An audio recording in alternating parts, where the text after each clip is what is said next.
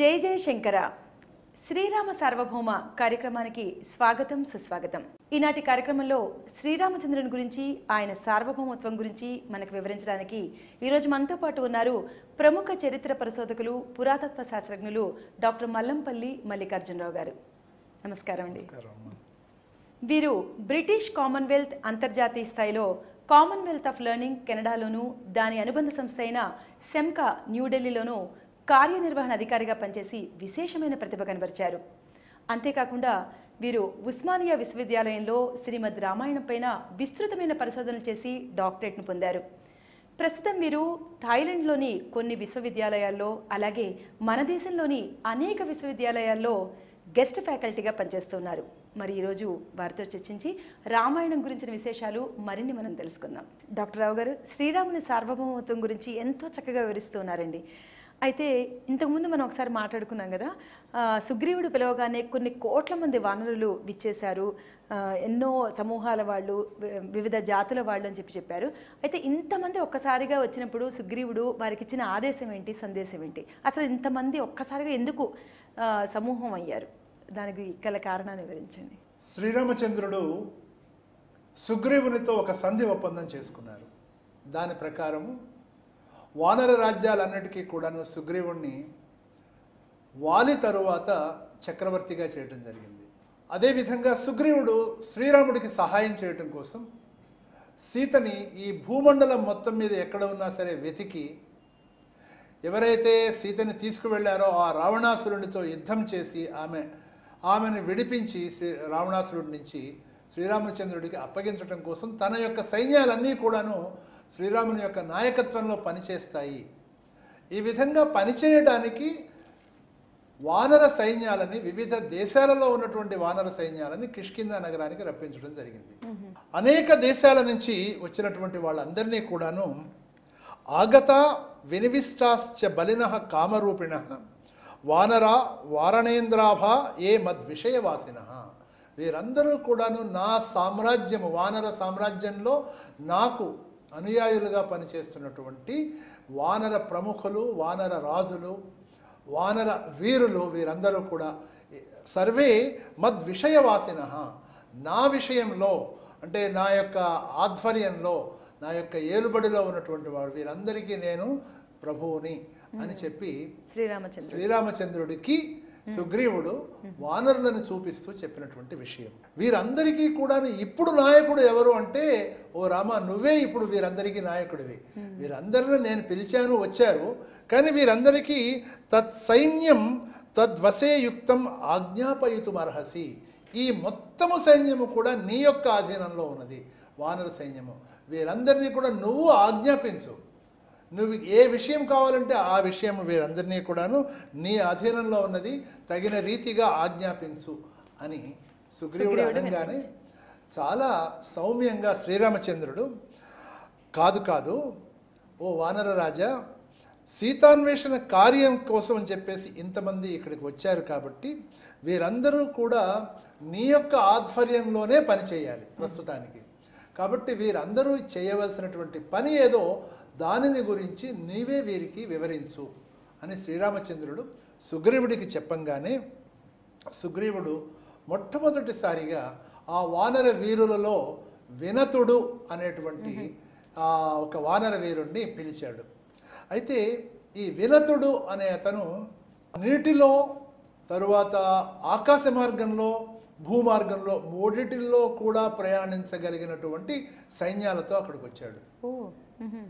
అంటే వీళ్ళు ఆకాశ మార్గంలో, ఆకాశంలో, భూమార్గంలో మూడు మార్గాల ద్వారా కూడా ప్రయాణించగలిగినటువంటి సైన్యాలకి ఇతను నాయకత్వం కింద వహిస్తూ తన సైన్యాలను తీసుకొచ్చాడు. తర్వాత అతనికి తూర్పు దిక్కు మొత్తము కూడాను అన్వేషణ చేయాలి. ఈ తూర్పు దిక్కు ఎక్కడ నుంచి అన్వేషణ ప్రారంభమవుతుంది, ఎక్కడ వరకు ఎండ్ అవుతుంది, చివరికి ఎక్కడ వరకు పూర్తవుతుంది, ఈ విషయాలన్నీ కూడాను మనకి కిష్కింధాకాండలోని 40వ సర్గలో ఇవ్వటం జరుగుతుంది. ఇవన్నీ చూస్తే మనకి భూమండలంలో సగభాగము ఈ వినతుడికి సెర్చ్ చేయడం కోసం ఇచ్చినటువంటి భూభాగం. అంటే భారతదేశం నుంచి మొదలు పెడితే భారతదేశానికి తూర్పున ఉన్నటువంటి మలేషియా దేశము, ఇంకా మలేషియా దాటిన తర్వాత ఉన్నటువంటి ఫిలిప్పీన్స్, ఇండో చైనా సీ అంటాము అది, ఆ తర్వాత ఇండోనేషియా అనేటువంటి పెద్ద భూభాగము, దాని తర్వాత ఆస్ట్రేలియా తర్వాత న్యూజిలాండ్ తర్వాత పసిఫిక్ ఓషన్ తర్వాత అమెరికా యొక్క పశ్చిమ భాగాలు, పెరు, చిలీ అనేటువంటి దేశాలు, వీటన్నిటినీ కూడాను మనకి ఈ భాగంలో ఈ 40వ సర్గ ద్వారా సుగ్రీవుడు వినతుడికి చెప్తాడు, ఈ భాగాలన్నీ నువ్వు సెర్చ్ చేయాలి, వెతకాలి, సీత ఎక్కడెక్కడున్నా ఇంచి గాలించి సీతమ్మ ఎక్కడ ఉందో వెతికే బాధ్యత నీది అని చెప్పేసి. గమ్మత్తుగా మనకి ఈ వినతుడు అనేటువంటి పేరు కూడాను వైనతేయుడు అంటే గరుత్మంతుడు వంశానికి చెందినటువంటి వాడు. ఈ వెళ్ళే మార్గంలోనే గరుత్మంతుడి యొక్క ఇల్లు కూడా ఉంది. అంటే గరుత్మంతుడు ఎటు ఆకాశ మార్గాన్ని పయనిస్తాడు కాబట్టి అతని వంశానికి చెందినటువంటి వానరుల్లో వినతుడు అతని దగ్గర ఉన్నటువంటి వినతుడు. ఇది నిజానికి పసిఫిక్ ఓషన్లో ఉన్నటువంటి వనౌతు అనేటువంటి ఒక ద్వీపం ఉంది. ఆస్ట్రేలియాకి పైన పసిఫిక్ ఓషన్లో ఫిజీ వనౌతు అనే ఈ వనౌతు ద్వీపంకి ఇతను రాజధానిగా చేసుకొని, అంటే భారతదేశానికి 14,000 కిలోమీటర్ల దూరంలో ఉన్నటువంటి ఈ వనౌతు అనేటువంటి దీనికి రాజధానిగా చేసుకొని పరిపాలిస్తూ చుట్టూ కొన్ని వేల ద్వీపాలకి అక్కడ ఉన్నటువంటి వానరులకి ఇతడు అధిపతిగా ఉంటూ వచ్చాడు. అక్కడి నుంచి వచ్చాడు కాబట్టి అతనికి తూర్పు వైపు మార్గం మొత్తం కొట్టిన పిండి కాబట్టి తూర్పు వైపు ఉన్నటువంటి దేశాలన్నీ అడవులు, పర్వతాలు, దేశాలు, సముద్రాలు, నదులు వీటన్నిటినీ కూడా సెర్చ్ చేయవలసిందిగా చెబుతూ, అయితే ఆయా డైరెక్షన్లో తూర్పు వైపుకు వెళ్ళే దిశలో ఉన్న దేశాలు ఏమేమిటి అనేటువంటి వివరాలన్నీ ఈ కిష్కింధాకాండలో సుగ్రీవుడి ద్వారా ఇవ్వడం జరిగింది. ఈ విధంగా ప్రపంచ భూగోళం యొక్క శాస్త్రం యొక్క వివరాలన్నీ కూడాను మనకి కిష్కింధాకాండలో మనకు కనిపిస్తాయి. నిజానికి భారతదేశంలో ఖగోళము, భూగోళము అని 2 శాస్త్రాలు ఉండేవి. ఆ 2 శాస్త్రాలు కూడాను అద్భుతంగా ఈ దేశంలో గురుకులాలలో విద్యార్థులకి బోధింపబడుతూ ఉండేవి. కానీ బ్రిటిష్ హయాం వచ్చిన తర్వాత మనకి ఖగోళ శాస్త్రం ఉంది కానీ భూగోళ శాస్త్రము మనకి మటుమాయమైపోయింది. ఎక్కడా కూడాను భారతీయ భూగోళ శాస్త్రం యొక్క ఒక ప్రతి కూడా మనకి లేకుండా పోయింది. కానీ అదృష్టవశాత్తు భారతీయ భూగోళం యొక్క ఆనవాళ్ళు మొత్తము కూడాను దానికి ముఖ్యమైనటువంటి పునాది అయినటువంటి భారతీయ భూగోళం యొక్క పునాదులన్నీ మనకి రామాయణంలోని కిష్కింధాకాండలో కనిపిస్తాయి. జాగ్రత్తగా పరిశీలించాల్సి ఉంటుంది. అయితే వీరందరినీ కూడాను శ్రీరామచంద్రుడికి అనుయాయులుగా చేసే ముందు, అంటే ఈ కిష్కింధాకాండ చదివితే ఖగోళ శాస్త్రం ఆల్మోస్ట్ అంటే చదివినట్లే అన్ని విషయాలు మనకి ఇందులో వస్తాయి. కానీ వాటిని జాగ్రత్తగా పరిశోధించాల్సి ఉంటుంది. కేవలము సంస్కృత శ్లోకాలను చదివినంత మాత్రంతో భూగోళం యొక్క కొంతవరకు అవగాహన వస్తుంది, అవగాహన కలుగుతుంది. రహస్యంగా వీటిల్లో భూగోళం మొత్తం ఉంది కాబట్టి. అయితే ఆనాటి పేర్లు ఈనాటి ఏ పేర్లతో పిలువబడుతున్నాయి? ఉదాహరణకి నేను ఇప్పుడే చెప్పాను, వినతుడు అతని పేరు, కానీ అతని పేరు మీదనే ఉన్నటువంటిది అతని దేశము వనౌతు అనేటువంటి దేశం, ద్వీపము. అక్కడ నేను వెళ్ళాను, ఫిజీ, వనౌతు ఈ ద్వీపాలకు వెళ్ళినట్లయితే అక్కడ ఉన్నటువంటి వానరులు ఇప్పటికీ కూడా నేను ఫోటోలు తీసుకుని వచ్చాను. ఒకసారి ఒక భాగంలో మనకు చూపించాను కూడాను అక్కడ ఉన్నటువంటి వానరుల యొక్క వివరాలన్నీ కూడాను. అదేవిధంగా వీరందరికీ కూడాను వీరు సైనిక పాటవం కలిగినటువంటి సైనికులు, వానర సైనికులు కాబట్టి వీరందరికీ సుప్రీం కమాండర్ అని ఉంటారు ఎప్పుడు కూడా. ఆ సుప్రీం కమాండర్ ఎవరు అంటే శ్రీరామచంద్రుడు. శ్రీరామచంద్రుని యొక్క సుప్రీం కమాండర్షిప్లో వానర సైన్యాలు, భల్లూక సైన్యాలు, గోలాంగోల సైన్యాలు, హరివృక్ష సైన్యాలు ఇవన్నీ కూడాను సుప్రీం కమాండర్గా శ్రీరాముని యొక్క ఆజ్ఞని పాటిస్తూ ఇవన్నీ కూడాను వాళ్ళ యొక్క పని మొదలుపెట్టారు. మొట్టమొదట పని సీతాదేవి ఎక్కడ ఉంది ఈ భూమండలం మీద అనేది వెతకటం. అందరికీ తెలిసిన విషయమే కదా సీతాదేవి లంకలో ఉంటుందని. లంకలో అది నాకు కూడా ఇప్పుడు అదే డౌట్ వచ్చింది. యాక్చువల్లీ జటాయు చనిపోతే చెప్తుంది కదా శ్రీరామచంద్రునికి, రావణాసురుడు తీసుకువెళ్ళాడు, అతను లంకలో ఉన్నాడు అనేటువంటి విషయం చెప్తుంది, జటాయు ద్వారా తెలుస్తుంది. కానీ మళ్ళీ ఇక్కడ మనకి వచ్చే ప్రశ్న అదే, ఏమంటే రావణాసురుడు కేవలము ఒకే ఒక్క దేశానికి ప్రభువా? కానే కాదు. అతని కింద సుమారు 70-80 రాక్షస దేశాలు అతని యొక్క చక్రవర్తిత్వంలో పనిచేస్తున్నాయి. అంటే అనేక మంది రాక్షస రాజులు అతని చక్రవర్తిత్వాన్ని అంగీకరించి అతనికి సామంతులుగా ఉన్నారు. కాబట్టి సీతను తీసుకుని వెళ్ళి అతను లంకలోనే బంధించాలి అని ఏమి లేదు. ప్రపంచం మొత్తంలో ఉన్నటువంటి రాక్షస రాజ్యాలు ఎందులో అయినా పెట్టచ్చు. ఎలాగైతే మనకి ఒక 10 సంవత్సరాల క్రితము 2011వ సంవత్సరంలో మే 2వ తారీఖు నాడు ఒసామా బిన్ లాడెన్ అనే అతన్ని అమెరికా సైన్యాలు మట్టుబెట్టాయి. కానీ ఆ ఒసామా బిన్ లాడెన్ అనే అతను నిజానికి ఒక దేశం యొక్క పౌరుడుగా లేడు. 35 దేశాలలో అతనికి సంబంధించినటువంటి అనుయాయులు ఉన్నారు. కాబట్టి అతను 35 దేశాల్లో ఎక్కడైనా ఎప్పుడైనా వెళ్ళిపోగలిగినటువంటి మెకానిజం కలిగి ఉన్నాడు. కాబట్టి అతన్ని పట్టుకోవడానికి సుమారుగా ఆఫ్ఘనిస్తాన్ మీద యుద్ధం ప్రారంభించిన తర్వాత అమెరికాకి 10 సంవత్సరాలు పట్టింది అతన్ని పట్టుకోవడానికి. ఎందుకని 10 సంవత్సరాలు పట్టింది అంటే అతను ఏ దేశంలో ఉన్నాడో కూడా తెలియటం చాలా కష్టం. అంటే ఏ మార్గం ద్వారా అయినా తనకు ఉన్నటువంటి 35 దేశాలలో తన యొక్క అనుయాయులు ఉన్నారు. కాబట్టి వాళ్ళ సహాయంతో ఏ దేశంలో అయినా ఉండొచ్చు. తనలాంటి ఆకారము కలిగినటువంటి రెప్లికా అంటారు. అలాంటి వాళ్ళని 35 దేశాల్లోనూ పెడితే వాళ్ళలో అసలైన ఒసామా బిన్ లాడెన్ ఎవరు అనేది పట్టుకోవటం అమెరికా యొక్క గూఢచారులకి తలకి మించిన పని అయింది. అది 10 సంవత్సరాలు పట్టింది అమెరికా యొక్క సైనిక విభాగాలకి. అలాగే సీతమ్మని రావణాసురుడు తీసుకుని వెళ్ళి తన యొక్క 70-80 దేశాలు తన కింద ఉంటే ఆ దేశాలలో ఆ రాక్షస రాజ్యాలలో ఏ రాజ్యంలో పెట్టాడో ఎవరికి తెలుసు. కాబట్టి భూమండలంలోని ప్రతి అంగుళం కూడా వెతకాలి అని సుగ్రీవుడు తన యొక్క వానర సైనికులందరికీ కూడాను ఆజ్ఞాపించాడు. అయితే మరి ఫీల్డ్ మార్షల్ అంటాం మనం, యుద్ధరంగంలో ఫీల్డ్ మార్షల్ లేకపోతే సైనిక అధిపతి, అలాంటి ఫీల్డ్ మార్షల్గా మనం శ్రీరాముడిని కనుక చెప్పుకున్నట్లయితే ఈనాటి సైనిక పరిభాషలో జనరల్ అంటాం అన్నమాట. అంటే సైనిక ఆర్మీ మొత్తానికి అధికారిగా ఉన్నటువంటి సుప్రీం అధికారిని జనరల్ అంటాం. మరి ఆ పదానికి సరి అయినటువంటి పదము కిష్కింధాకాండలో వాడినటువంటి పదం ఏదంటే యూధప. సుగ్రీవుడు యూధపుడు అనగానే మనకు కనిపించేది లెఫ్టినెంట్ జనరల్గా ఎవరున్నారు అంటే హనుమంతుడు సుగ్రీవుడి తరువాత లెఫ్టినెంట్ జనరల్ అంటే యూధప ముఖ్యుడు. అంటే యూధపుడు పైన ఆయన, దాని కింద ముఖ్యుడు హనుమంతుడు. ఈ విధంగా అలాగే అనేక మంది వీరులు వాళ్ళ యొక్క సేనలతో పాటు వచ్చిన వాళ్ళు వీళ్ళందరూ యూధపాహ అని వర్ణించడం జరిగింది. వీళ్ళందరూ యూధప అంటే వాళ్ళ క్యాడర్లో యూధప ముఖ్యులు, అలాగే ఇంకా రకరకాలైనటువంటి మిలిటరీ టైటిల్స్ ఏ విధంగా ఉంటాయో కల్నల్స్, బ్రిగేడియర్సు, మేజర్, ఇలాంటి పదాలన్నీ కూడాను మనకి సంస్కృతంలో రామాయణంలో మనకు కనిపిస్తాయి. ఆనాటి నుంచి ఈనాటి వరకు వివిధ రకాలైనటువంటి కేడర్స్ని పిలవటం అనేటువంటిది, వాళ్ళకి టైటిల్స్ ఉండడం అనేటువంటిది జరిగింది.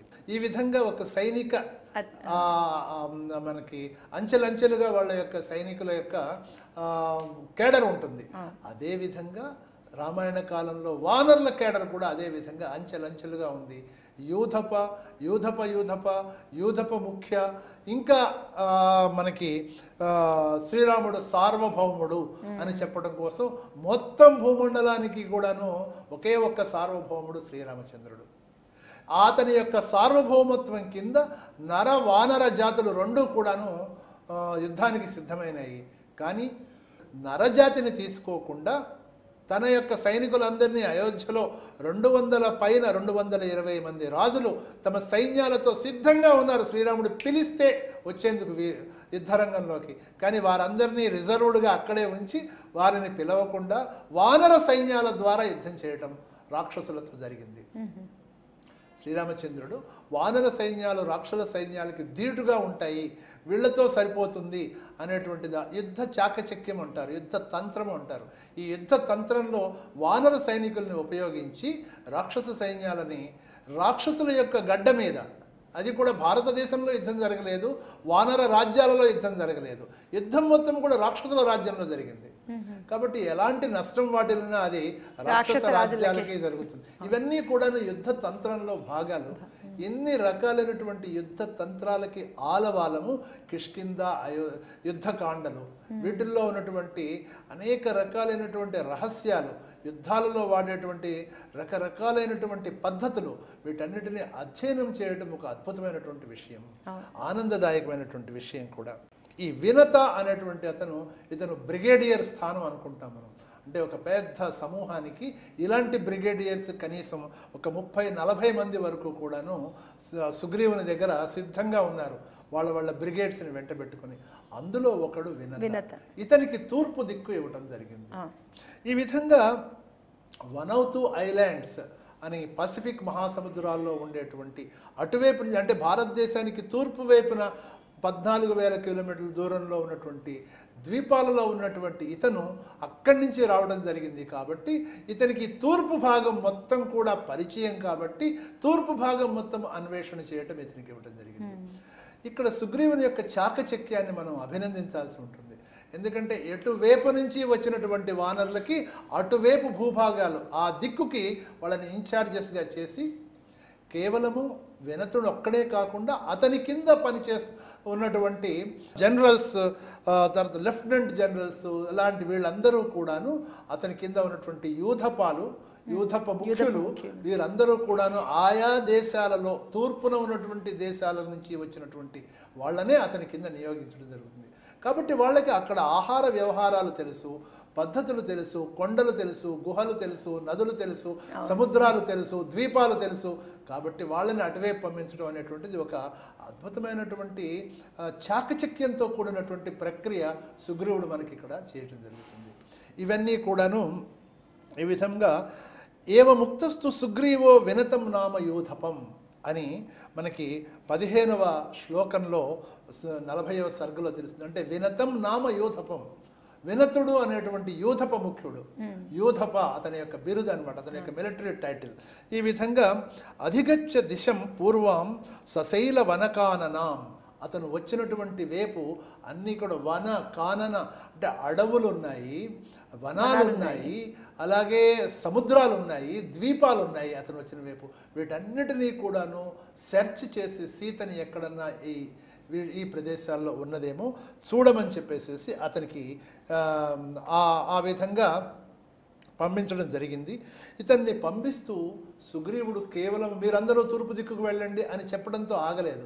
ఆ తూర్పు దిక్కున ఏ ఏ దేశాలు ఉన్నాయి, ఏ ఏ ద్వీపాలు ఉన్నాయి, ఏ ఏ సముద్రాలు ఉన్నాయి, వాటిని ఎక్కడెక్కడ వాళ్ళు సెర్చ్ చేయాలి, అలాగే తూర్పు దిక్కుకి చివర ఏది అనేటువంటిది బిగినింగ్ ఎండింగ్ ఇవన్నీ కూడా ఇవ్వడం జరిగింది.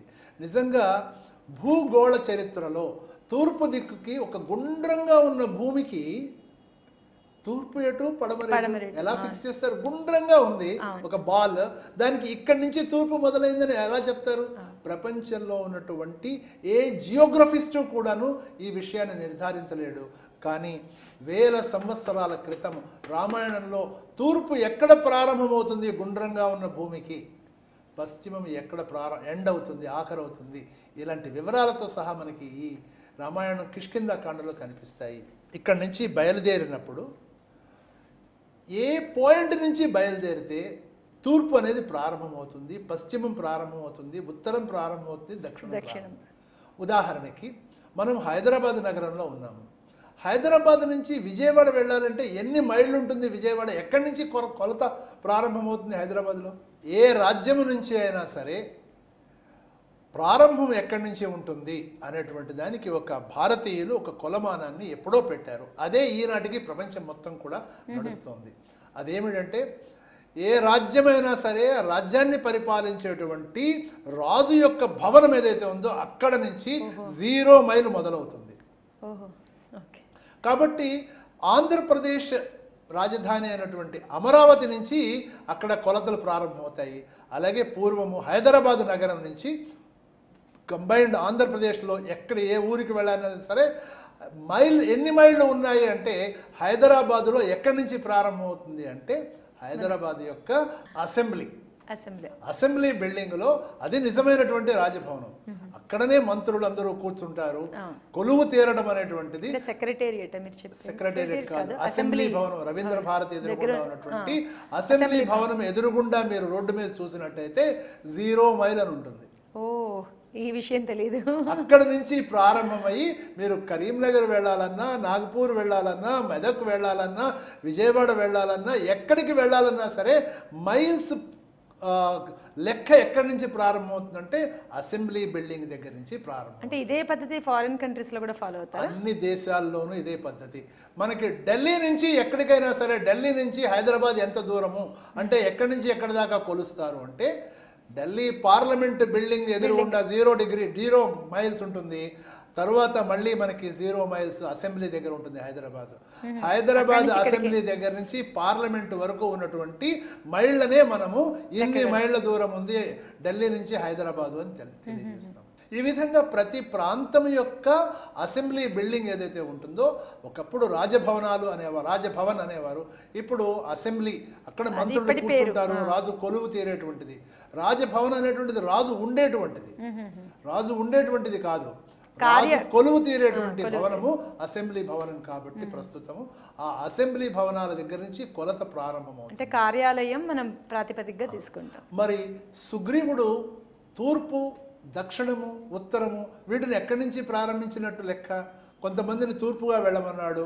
కానీ మనం చూసినట్లయితే ఈ తూర్పుగా వెళ్ళిన వాళ్ళు మొట్టమొదట భారతదేశంలో ఉత్తరంలో ఉన్నటువంటి కాశీ, మగధ, ఈ దేశాలన్నీ కూడా ముందు చెప్తారు ఆయన. వీటన్నిటిని చూడండి అని. ఇవి భారతదేశానికి ఉత్తరంగా ఉన్నాయి కదా. సుగ్రీవుని యొక్క కొలత ఎక్కడి నుంచి ప్రారంభమవుతుందంటే, ఒకటి భారతదేశం మొత్తానికి ఆనాటి రాజధాని అయోధ్య నగరం. కాబట్టి అయోధ్య రాజమందిరం దగ్గర నుంచి ప్రారంభమైతే అది ఒక పద్ధతి. రెండవ పద్ధతి ఆస్ట్రనామికల్గా అంటే జ్యోతిష్య ప్రకారంగా ఉజ్జయిని అనేటువంటిది ఈ మొత్తము మన యొక్క జ్యోతిష విద్వాంసులందరూ కూడాను అతి ప్రాచీన కాలం నుంచి వేదాంగ జ్యోతిషం ప్రారంభమైనప్పటి నుంచి కూడాను ప్రపంచం మొత్తానికి సెంటర్ పాయింట్ ఉజ్జయిని దగ్గర నుంచి ప్రారంభమైంది. కాబట్టి మనకి కిష్కింధాకాండలో సుగ్రీవుని యొక్క ఇచ్చినటువంటి గుర్తుల ప్రకారం మనకి ఉజ్జయిని నుంచి తూర్పు, ఉజ్జయిని నుంచి పడమర, ఉజ్జయిని నుంచి ఉత్తరం, ఉజ్జయిని నుంచి దక్షిణం అనేటువంటివి ప్రారంభమైనట్లుగా మనకి తెలుస్తుంది. కాబట్టి ఈ విధంగా అసలు ఏ దిక్కులకి వెళ్ళాలి అనేటువంటిది వాళ్ళు ఎక్కడెక్కడి నుంచి ప్రారంభించాలి అంటే, భారతదేశంలో కూడా సీతమ్మ వారిని ఎక్కడైనా రావణాసురుడు అట్టిపెట్టి ఉండవచ్చు. కాబట్టి భారతదేశంలో ఉన్నటువంటి భాగాలు కూడా తూర్పు, పడమర, పశ్చిమం, ఉత్తరం వెతకమని చెప్పి ఆయా రాజ్యాలు ఏవైతే వస్తాయో వాటన్నిటిని గురించి చెప్తాడు సుగ్రీవుడు. కేవలం రాజ్యాలే కాకుండా భారతదేశంలో 4 దిక్కులా ఉన్నటువంటి నదులని ఆయా దిక్కులకు వెళ్ళే వాళ్ళకి చెప్తాడు, ఆయా రాజ్యాల గురించి చెప్తాడు. ఆ తర్వాత భారతదేశము దాటిన తర్వాత వచ్చే సముద్రాలు, రాజ్యాలు, ఆ రాజ్యాలలో ఉండే నదులు, పర్వతాలు, మహాపర్వతాలు, సముద్రాలను దాటి ఎక్కడెక్కడికి వెళ్ళాలి, ఎంతవరకు వెళ్ళాలి, వివరాలన్నీ కూడా మనకి కిష్కింధాకాండలో సుగ్రీవుడు ఇవ్వటం జరుగుతుంది. కాబట్టి ఈ కిష్కింధాకాండ అనేటువంటిది భారతీయ భూగోళ శాస్త్రం యొక్క పరాకాష్ట. భారతీయ భూగోళ శాస్త్రాన్ని తిరిగి నిర్మించడం కోసం మనకి ఈ కిష్కింధాకాండ బహు ఉత్తమంగా ఉపయోగిస్తుంది. ఎవరైనా సరే విద్యార్థులు, ఉత్సాహం ఉన్నటువంటి వాళ్ళు భారతీయ భూగోళ శాస్త్రం యొక్క విషయాలన్నీ తెలుసుకోవాలనుకున్న వారు కిష్కింధాకాండ మీద పరిశోధనలు ప్రారంభించాలి. ఆ విధంగా పరిశోధనల ద్వారా అనేక కొత్త విషయాలు, ప్రపంచంలోని అనేక విషయాలు, భౌగోళిక శాస్త్రానికి సంబంధించిన అనేక విషయాలు మనకి ఈ కిష్కింధాకాండలో మనకి తెలుస్తాయి. వారందరూ కూడా శ్రద్ధగా కిష్కింధాకాండని విన్నా, లేక ఈ ఎపిసోడ్స్ ద్వారా కిష్కింధాకాండలో ఉన్నటువంటి రహస్యాలను తెలుసుకున్న భారతీయ భూగోళ శాస్త్రం యొక్క విషయాలన్నీ వారికి అవగతమవుతాయి. అసలు ఖగోళ శాస్త్రం, భూగోళ శాస్త్రం రామాయణం ద్వారా ఇంత చక్కగా నేర్చుకోవచ్చు, తెలుసుకోవచ్చు అని ఎంతో చక్కగా వివరించారండి. ధన్యవాదాలు. చూశారు కదండి ఈనాటి శ్రీరామ సార్వభౌమ కార్యక్రమాన్ని. వచ్చే వారం ఇదే కార్యక్రమంలో మరో అంశంతో కలుద్దాం. జయ జయ శంకర. ఈ వీడియో మీకు నచ్చినట్లయితే లైక్ ఆర్ షేర్ చేయండి. మరిన్ని ఆధ్యాత్మిక సనాతన కార్యక్రమాల కోసం మా ఛానల్ సబ్స్క్రైబ్ చేసుకోండి.